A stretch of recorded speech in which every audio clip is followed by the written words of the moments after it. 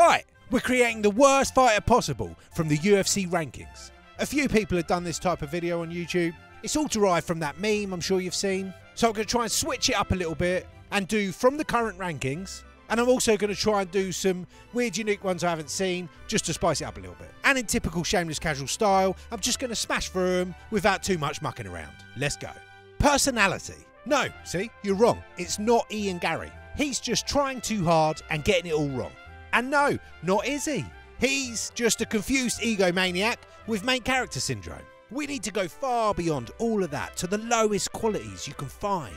Ladies and gentlemen, hardcores and casuals, I present Jon Jones. I won't get into too many details, but you know the crack.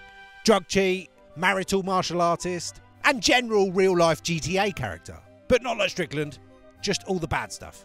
Next, likability. Now, a few months ago, this would have been more difficult. There are a few good names that you could have thrown into the hat. But there is a new all-time GOAT of dislikability.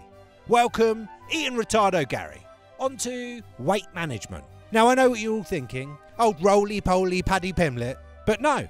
You see, Paddy blowing up in between fights is actually a sign of tremendous weight management. Because if I'm not mistaken, he always makes weight. However much time he spends at obesity in between. The worst fighter that you could possibly create would have the weight management of Paulo Costa. Now, Charles Oliveira missed weight a bunch of times, but he was in the wrong weight class. Khamzat missed weight by nearly 8 pounds, forcing the whole card to get swapped about. But he was stopped from cutting the weight by a doctor.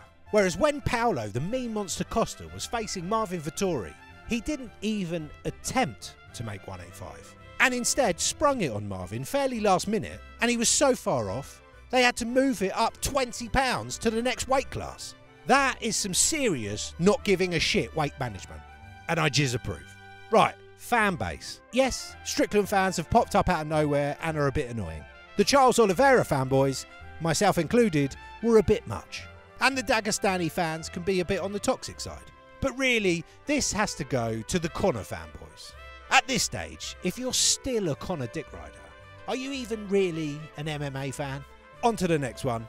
The manager, of course, of the worst fighter that we could possibly create would be Layla Machado Garry. Now, you might think that I made that category up just to have a dig at Ian Garry's wife. Listen, that's ridiculous.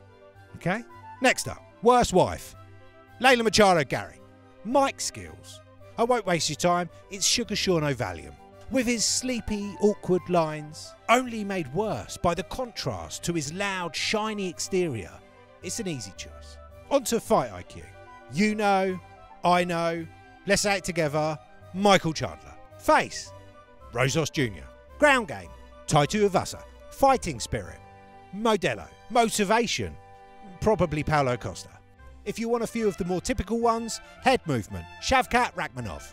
Chin, I'm going to go with Johnny Walker. The dude is fun to watch, but a change of the wind direction has him flipping around the octagon like a jumping bean. Striking, Kron Gracie.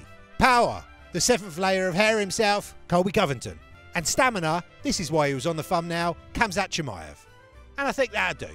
Anyway, if you like this video, give us a sub, check out this playlist of recent bangers, and I'll see you next time.